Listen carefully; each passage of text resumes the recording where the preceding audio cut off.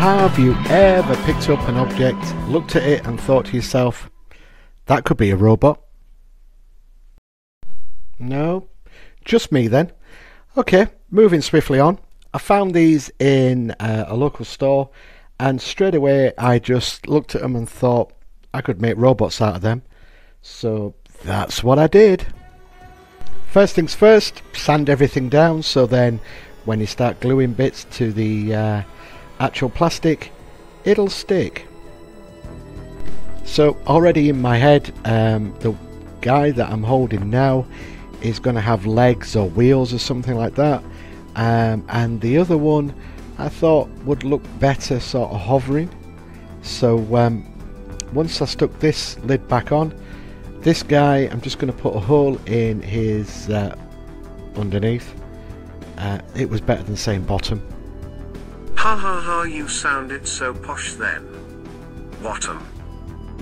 Well, for my American viewers, a bum is a total different reference to a bottom. Well, hang on just a minute. I can't believe we're talking about bums, bottoms. Anyway, back to the build. I dug out some wheels from an old build and decided to stick them on. Wasn't going with the legs. I thought wheels looked better on this guy. So just sticking them on, just using normal super glue that you can buy in the shops, supermarkets, that sort of stuff. Now Q-tips or cotton buds, unfortunately they're not plastic anymore, they're all made of paper, but that helps me because I can move them and bend them. Oh, here's a quick alert for don't try this at home kids, only professionals can use a flame. Unfortunately I'm not a professional and I did use the flame, so don't copy me. But what I'm doing here is I'm just I wanted the hands, these little fingers, from some jewellery kit making thing that I have. I don't make jewellery, by the way. These hands were for some sort of bracelets. Anyway, just going to bend them slightly so they'll look better than just being stuck out like, you know, Action Man hands. That's what I'm trying to say. So what I did now is I just glued it to the Q-tip or cotton bud, and then using some very thin styrene just cut a strip and then stuck it onto the arm so it didn't look as obvious as what it is, which is a Q-tip, a bent Q-tip. If at any point in this video you see my right arm start to slightly shake or wobble, don't panic. There's nothing wrong with me apart from I slept wrong the night before and have a trapped nerve in my arm, which every so often will just do random things like start to wobble. Anyway, didn't make 4 arms, made 3. I thought the one of the robots could just do with 1 arm, and you'll see the beauty of that because I give him a guitar, so he's a 1-armed guitar player robot. It makes sense to me. Next I grabbed my go-to greeblies, which is tank parts. I usually just buy cheap and cheerful tank kits just so I can use the little parts for my builds, and I'm just going to use some hubcaps just to cover up the wheels because you could tell that they were Lego wheels, or like what Lego. Then I felt this one of the robots needed a backpack, so I'm just going to quickly rustle up a backpack and then cover up the name that I hadn't spotted because it was embossed into the plastic, and that's an easy fix because I'm just going to use some of the styrene and just cover the name over. Job done, easy peasy lemon squeezy. I can't believe you just said that. Neither can I. Do you think anybody would notice? Let's just play it cool. Good thinking. Back to the build. So what I'm just doing now, I'm just putting some eyes and bits and pieces onto the robots using light Lego again, and then drilling a hole for the this robot's arm. I really must try and find my bigger and better Dremel that I have. This USB one is terrible. And then this was from, I think it was a suitcase from the Chitty Chitty Bang Bang car that I made a few videos ago. I'm just going to make it into a camera. And then it's time to assemble all the robots. And amazingly, I remembered which part was for which robot. This a bad time to say something? No, George, fire away.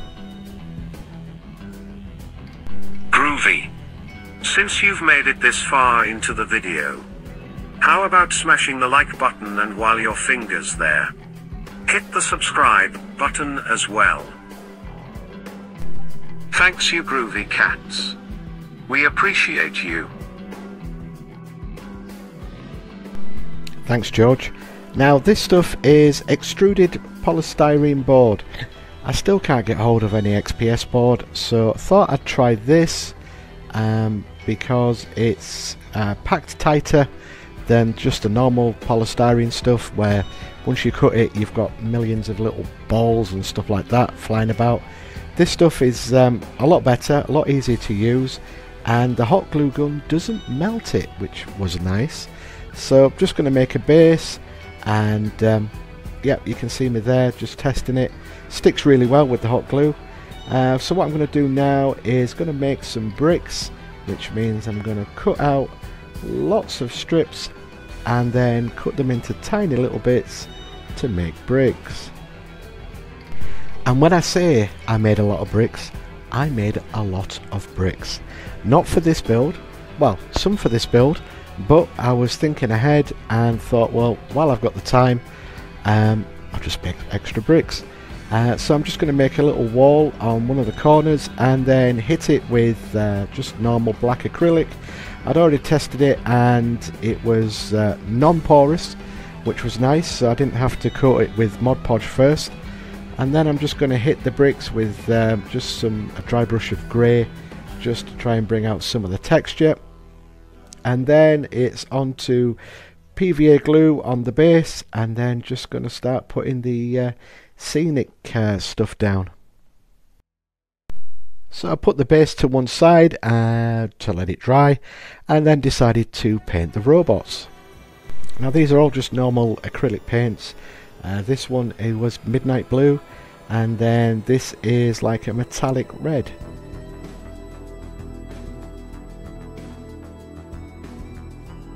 Decided the robots needed transfers, so I just cut some transfers out and let them soak for a bit. The idea for this build was basically robots visiting Earth thousands of years from now, so that's hence why the camera. For the guitar, I'm not sure, other than the other robot may serenade the other robot. Robot love. I like it. Peace out and all that jazzy stuff. Yeah, thanks, George. Doing my favourite little trick with the silver Sharpie, just going along the edges just to make it look like chipping. And it'll be on to the glamour shots.